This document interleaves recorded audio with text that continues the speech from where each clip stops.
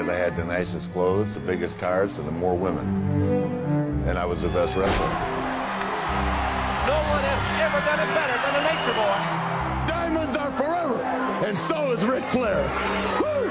Everyone kind of grew up watching this guy, bigger than life.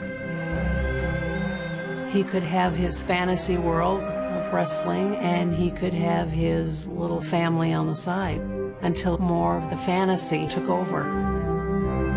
Wrestling was his lady. Wrestling was his love. That was his #1 love. There's a lot of lying to himself that was going on. Richard Flair is the real guy. The Nature Boy Ric Flair is just a myth.